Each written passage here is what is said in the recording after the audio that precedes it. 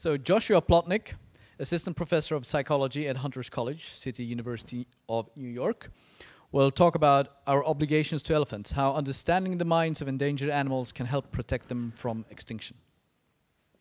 Thank you. Thank you everyone for coming. Thank you to the previous speakers for excellent talks, and thank you to all of you for coming to hear me talk about elephants. And thank you to Thomas and Nathan for saving me a lot of time for not making me go into convergent cognitive evolution too much.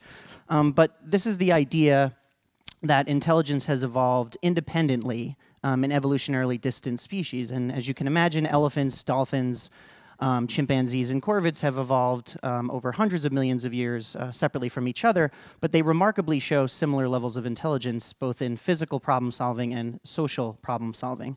But just a little bit about elephants so that you have an idea of why I'm so fascinated by them. Their social structures are actually rather unique in that elephants live in closely knit family groups led by the females.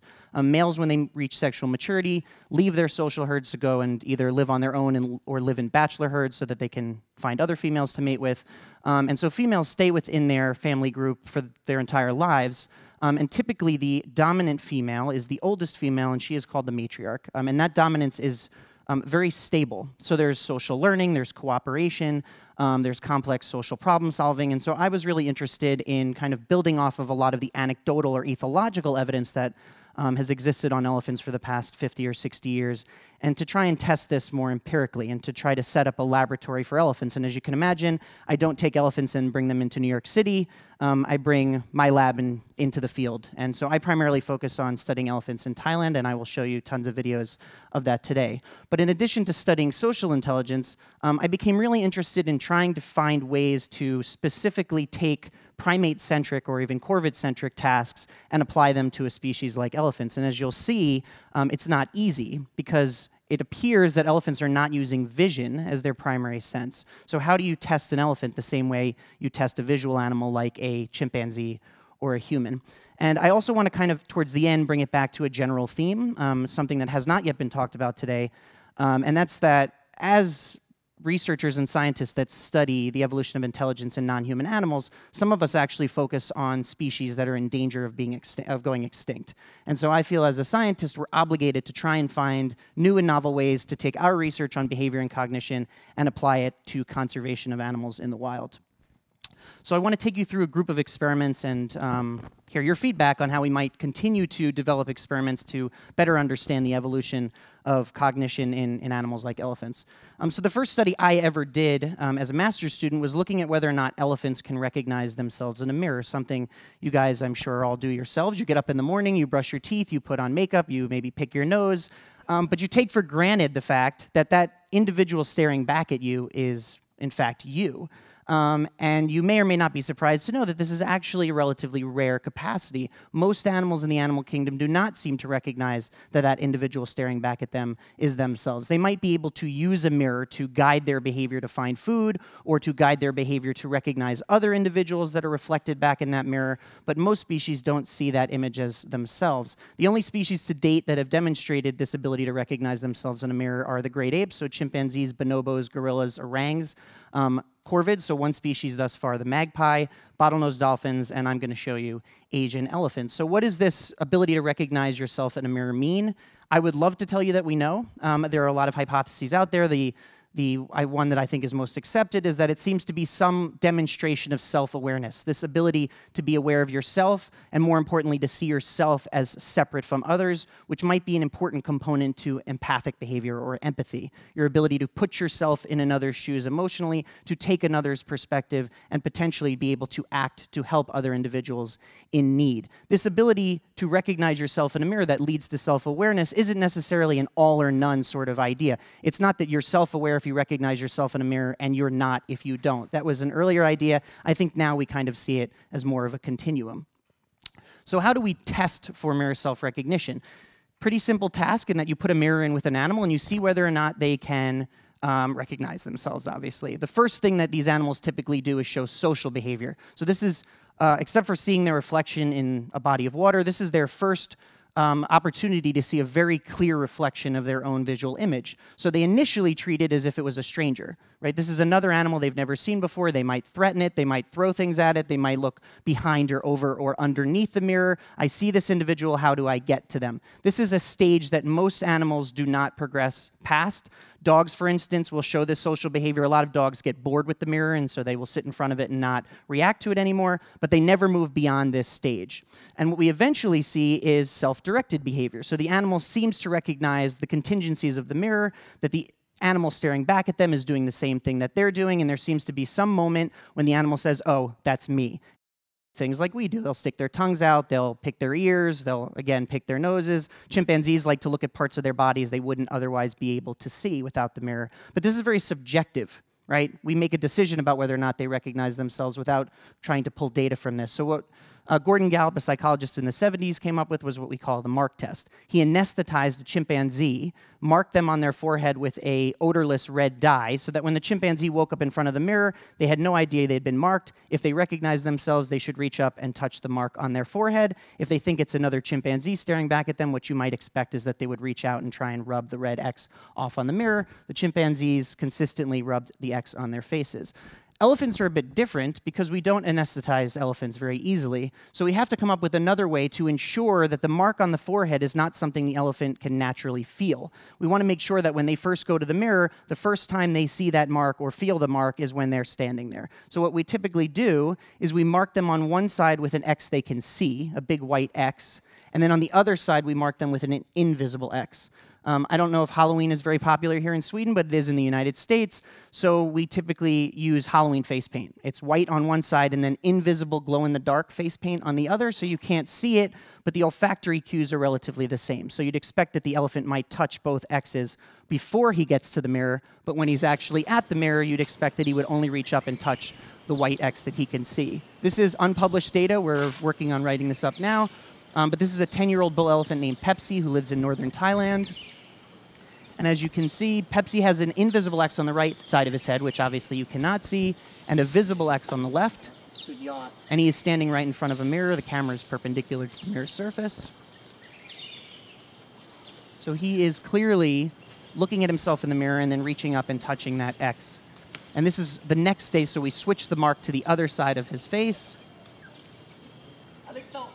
This is non-toxic kids face paint, so kids can eat it and elephants can eat it as well, as you can see Pepsi will do right now. They have a vomeronasal organ on the top of their mouth, which allows them to gather substantial olfactory information. And you'll see as soon as he's done touching, he does a really big open mouth as well, as if he were trying to look inside his mouth. But as I said, this is a continuum idea here, right? Some animals show self-awareness using the mirror self-recognition test, others don't. Are there other ways of looking at whether or not animals have either a self-other distinction or maybe a self-environment distinction? Can they see themselves not only as separate from others, but as being some sort of actor in their natural environment? So Rachel Dale and I developed a rather simple paradigm that we could probably apply to other species to look at whether or not elephants had an understanding of their body and whether or not they could see that their body could be an obstacle to success in terms of interactions with their natural environment. So a really simple task in that a rope is attached to a rubber mat that the elephant stands on, and the elephant has been trained to exchange a stick. So before they've ever come in contact with this mat, they have to learn to exchange a stick with us, which is very easy to do. And then we have the elephant walk onto the mat, and all they are supposed to do at this point is exchange the stick. But in order to exchange the stick with us, because we're standing several feet in front of this mat, they have to learn to get off of the mat and drag the mat alongside them, which is a bit awkward, to exchange the stick with us. The idea being, if the elephant recognizes that they're an obstacle to success here, that their physical body is causing some sort of obstacle here, they should remove themselves from this situation. And I don't have time to tell you about the controls that we do, but we look to make sure that they're not getting off the mat simply because it's uncomfortable or because there are other contingencies they've learned. We want to be sure that they're getting off the mat because they seem to understand that their body's in the way. So you'll see this elephant, 4-year-old named gets onto the mat and is told to exchange, and see gets off to the side and drags the mat forward. Now you might think this seems pretty simple. We copied this study, or we adapted it from a study done with children. and children under the ages of 2 are not good at this. So they get on a mat and they push a trolley, and they're unable to figure out that they have to get off of the mat in order for the trolley to move. It's about that age of 2 years old that children seem to figure this out, which, maybe not coincidentally, is about the same time that children also start to show the ability for mirror self-recognition and concern for others. So just to jump ahead, beyond this mirror test, I've been really interested in looking at different levels of social intelligence and trying to figure out how elephants think about their social relationships with others. I've looked at things like inequity aversion, so do elephants have an understanding of fairness? Do they show consolation? So do they recognize whether or not there is another individual in distress, and do they go over and try and assist that individual? Unfortunately, don't have time to talk about those today, so what I'm going to talk about instead is cooperation. Cooperation is actually, as I'm sure all of you know, very common in the animal kingdom. Species from bees to ants to lions to chimpanzees to humans cooperate, but the different cognition that underlies this cooperation may or may not be complex in some of these species. This is a really fun video, almost 100 years old, one of the first, I would say, comparative cognition experiments looking at whether or not chimpanzees in particular had this sort of understanding of cooperation. So, sorry about the lighting, but hopefully you guys can see that. You have 2 chimpanzees, juvenile chimpanzees, that have been trained to pull ropes attached to a heavy box that's out of reach. And on this box are pieces of banana. So the idea here is that if one chimpanzee pulls a rope on his own, the box won't move. They have to learn to pull together. And what's interesting here is that you see at least some level of coordination in that the chimpanzees are pulling at the same time to get access to this food that's on the box. But not necessarily intelligent at this point, because they could have been trained to coordinate their behavior. But what's interesting here is that when one chimpanzee is well-fed and the other is not, you'd expect that there'd be differences in their motivation, and of course that there is. So the chimpanzee that is less motivated because he's full, he's the chimp on the left, has to be encouraged by his partner on the right to continue to participate, which seems to indicate, and I think we would need to certainly look into this further, and there are plenty of great chimpanzee labs that are studying this very question, that the chimpanzees seem to have some understanding of the need for a partner in this cooperative task. And one of the common themes you guys have heard today is that in order to measure intelligence, one of the things that we look at is flexibility. So do you see, after you've trained a particular animal to do something, that they change their behavior accordingly when things in their environment change with it? And you'll see that the guy who did most of the work gets most of the food. So how do we do this in elephants? Well, you can imagine that we couldn't find a box that was heavy enough that one elephant couldn't pull it in, but 2 could, which is what you need to do with the chimpanzees. Elephants can pull 747 aircrafts down runways. We didn't have access to one. So we adapted a study that was designed originally by Satoshi Hirata from Japan with chimpanzees for elephants. So the way this works is you have a table that's out of reach, and it kind of works like a pulley. You have a single rope that feeds through and around this table. So the idea here is that when the elephants approach this volleyball net that's strung between 2 trees, you'd be surprised, but volleyball nets act as really good barriers for elephants because they have small holes and they're sticky. So elephants can learn really quickly that things like that could potentially be problematic for their trunks. So anyway, the idea here is that if one elephant arrives at one end of the rope alone and he starts to pull, the other end will become unthreaded from the table. So the 2 elephants have to learn to coordinate their pulling to get access to the food on the table. We initially train the elephants to pull ropes. We do not train them to coordinate. So initially the elephants are released from this point back here at the same time. They arrive at the ropes at the same time. They pull the ropes at the same time. Not necessarily a demonstration of intelligence, because I've already trained them to pull ropes, and coincidentally they happen to arrive at the same time. Well, it's not coincidental. I've engineered it for that fact.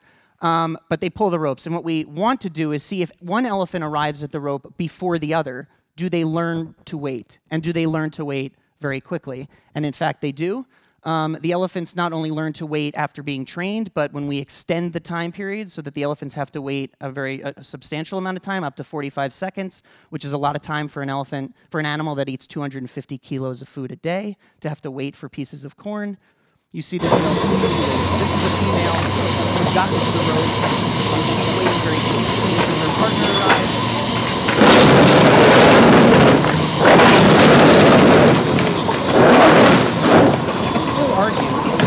about this after if anyone's interested, that this isn't necessarily a demonstration of intelligence. It's a demonstration of really good and fast learning, an ability to learn the contingencies of a task. So let me tell you why I think this is intelligent. 2 reasons. One is that although we trained the elephants to pull ropes, and the overwhelming strategy was for one elephant to be released to walk up to the rope and wait for her partner, we had 2 independent strategies that developed entirely on their own. One was that an elephant that was held back, an elephant that was supposed to be released immediately to approach the rope refused to go up to the rope. So he would stand at the starting point until the other handler released the other elephant. So he had seemed to learn, I'm not going to waste time, and this is very anthropomorphic, but I'm not going to waste time going up to that rope until my partner is ready to approach with me. Independent strategy. But another one, which is much more remarkable, I would say, because after watching all of the trials of her performance, I never saw her do anything like this until one particular trial, and then she maintained this behavior for the rest of testing. So all these elephants had been trained, when you get to the rope, you pull it. Right? And as I said, over time, they learn to wait for a partner, and they pull the rope when their partner arrives. But what this female learned to do, which you'll see in a minute. Sorry, I should have cut this video to be a little bit shorter. But what you'll see that she does is that she has learned to put her front left foot on the rope and to act as a freeloader. So instead of waiting for her partner and then pulling with her partner, she just waits for her partner, keeps her foot on that rope, and makes the partner do all of the physical work. So you'll see that it's a little bit more difficult for this table to move in, but the elephant on the bottom is just not doing anything except holding the rope in place. And as I said, what's interesting here is it doesn't seem that she figured this out through any sort of trial and error learning. The trial before this she pulled, and then this trial she stood on the rope, and from that point forward she never pulled again. The question I normally get is, do you see any sort of rejection of this behavior from the other elephant? Does she stop participating? Would be a really interesting question. One of the reasons there aren't that many people studying elephants is that it can be really difficult to get access to elephants like this in particular.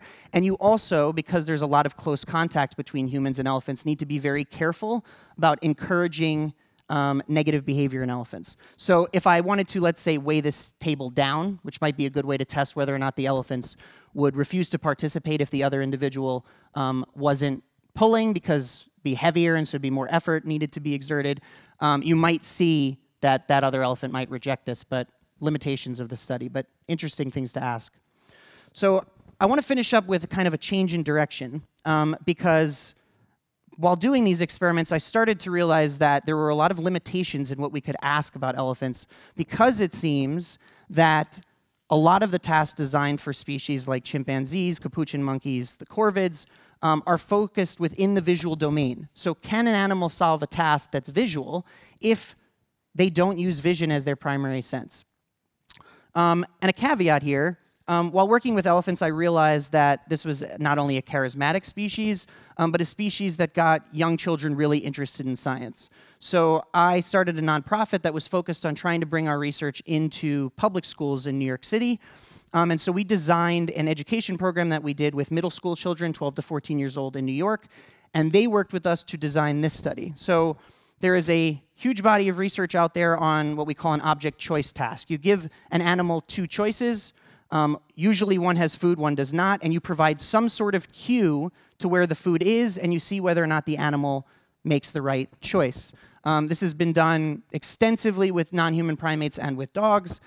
But one particular theory out there is that in terms of social cues, particular pointing, domesticated animals are much better at this than wild animals. And the argument for this is that due to artificial selection for particular traits, domesticated animals have become better at reading human cues. Elephants have never been domesticated. They are a wild animal, but going back several thousand years, they have a very close bond with humans in captive situations, particularly in Southeast Asia. So these guys, mahouts, who take care of their elephants and live with them on an everyday basis, argued with me that the elephants would be really good at following visual cues.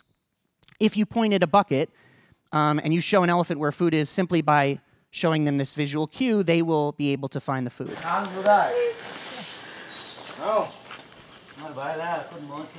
So the mahout is pointing to the left. He repeatedly says the elephant's name to keep her attention.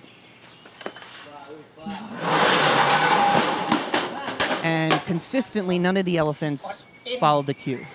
So they chose at chance levels. Hi.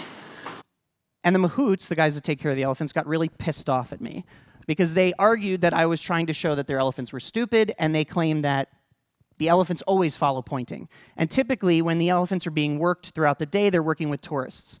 And so an elephant is ridden into the river to bathe, and typically a tourist will then get on the top of the elephant. And before they go into the river, the tourists take their shoes off, usually flip-flops. And so what the mahout will do as the elephant comes out of the river is point at the flip-flops and say, pick up. And so the elephant will take their trunk, move it along the ground, pick up the flip-flops, and hand them to the tourist on their back. And what I suggested to the mahouts was that you're not thinking necessarily like the elephant. You're pointing at the ground, directing your voice in a particular direction, and asking the elephant to pick up something that has, as you all know, a very strong odor, human feet. So the elephant might not see the world the same way that we do. Maybe they're seeing it with olfaction.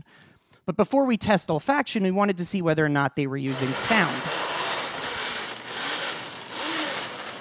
So what if instead of pointing at the buckets, you shake them? Hopefully you guys knew that the sunflower seeds, elephants really like sunflower seeds, are in the right bucket. There's nothing in the left bucket. And guess what? The elephants were not good at this either, which may surprise you in that elephants are incredibly acoustic animals. They have an incredible sense of hearing, but their hearing is primarily used for social communication. As you would expect, elephants probably don't listen for the sounds of bananas in the forest. They use their sense of smell to find it. So instead, we do an olfaction test. Again, one bucket has food, one does not. They really like sunflower seeds. And the way this task works is there's no visual information for the elephant. I could tell you about the controls if you're interested. The buckets are actually locked. So the lids are locked in place, and there are holes drilled into the top of the buckets. So the elephant has about 10 to 15 seconds to smell the buckets by putting his trunk over the top of them. We then unlock the lids, and he gets to make a choice. And as you can guess, the elephants are very good at this, scoring above 80 or 90% across all of the elephants that we tested and being able to find food using their sense of smell. Now, that's also not a test of intelligence, but I think that this is. So what we wanted to do was see whether or not, and there's a lot of research out there on whether animals can tell the difference between different quantities, whether they have quantity discrimination. Can they tell the difference between 2 and 6, 2 and 10? And typically those are presented visually. If I show you guys 2 bananas versus 8 bananas, hopefully you can tell the difference. And we wanted to see whether or not elephants could tell the difference using only their sense of smell. I would assume that none of you can tell the difference between these 2 different quantities of sunflower seeds. So now in each of these buckets you have seeds in both. That's all the information that the elephant needs. So they briefly put their trunks over the 2 buckets.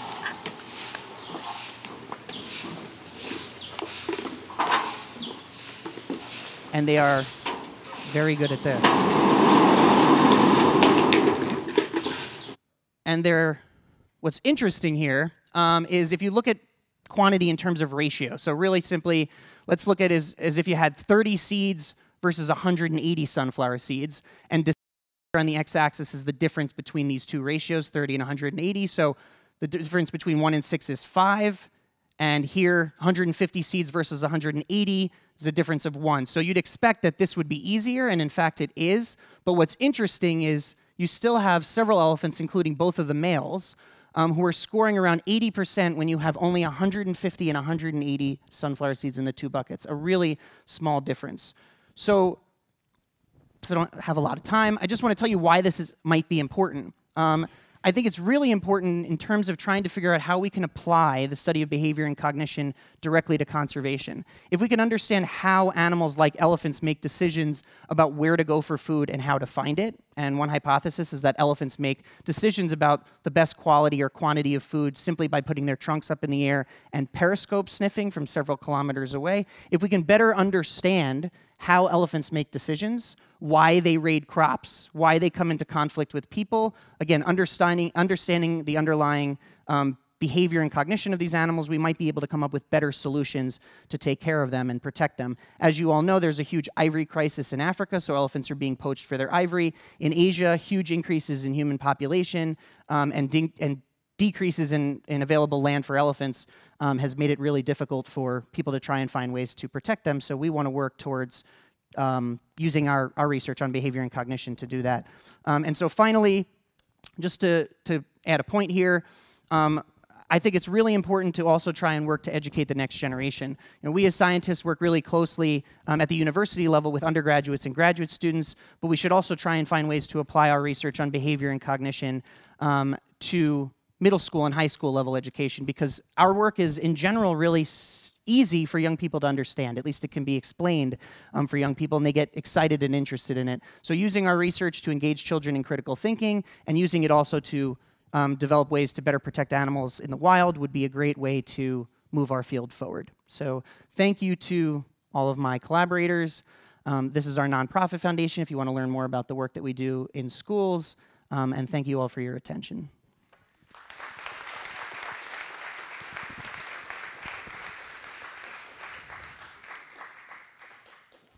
So thank you very much. This time we have time for 3.5 questions, actually.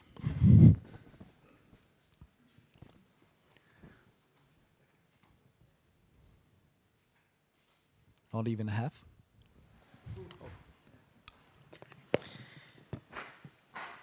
You say that the elephants aren't visual, but they are. So it's a case, I suspect, of them using vision in some situations and not others. Is that what you're sorting out? Yeah, so for lack of time, although I certainly should have said that, I show you guys them passing a mirror test, and then I go on to tell you they can't see. Of course they can see. I think the issue here is that the mirror test is not necessarily doesn't necessarily have the same level of ecological validity that some of the other tests I've shown you have, in that these animals don't necessarily come into contact with mirrors in the wild.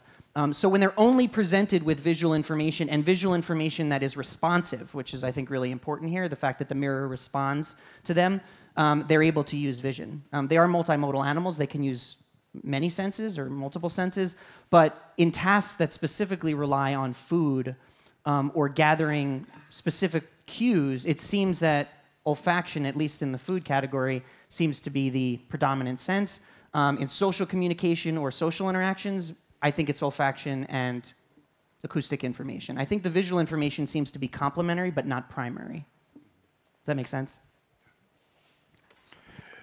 In my talk, I mentioned the experiments made by my major professor, Bernhard Rentsch, who was one of the very first to study elephant from Münster. Yes. And he did experiments, visual experiments, a cross versus a circle or something, and he found it extremely stupid. So your argument is if Bernhard Rentsch had switched to olfaction, would it come out better? But as far as I know, the brain of the elephant does not have many intermodal regions as we have.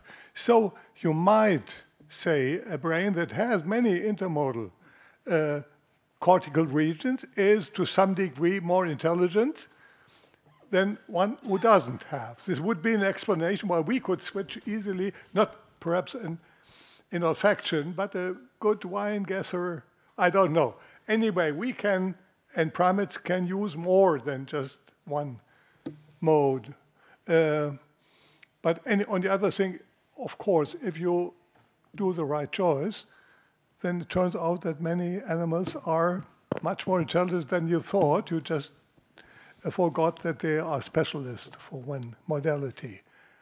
Yeah, and but if you ask for intermodal intelligence, then very few animals turn out to be very good. So first, I have great respect for Rentsch's work because it really was the pioneering work on empirical work with elephants. The problem is that he chose the worst task he could have chosen, because he chose a visual discrimination task on shapes, which I think is, to an elephant, although I think, and we don't have any evidence of this, but I would assume they see shapes. They certainly are able to interact with very small items. They were able to pick up the rope in the cooperation task. Asking them to discriminate using vision when most of their discrimination in the wild probably doesn't involve vision is why I think you see failure. And I can't speak to the neuroscience level of analysis here, but I also tend to agree with something that Nathan said earlier, which is it's really difficult to say whether or not one animal is more intelligent than another. Again, what I'm trying to do is see whether or not, by trying to come up with a novel way of testing elephant intelligence or elephant cognitive abilities using non-visual information, can we start to see whether or not some of these capacities that we thought were unique to non-human primates, and then corvids, and then dogs could also Yeah, of course. persist in elephants. Of course.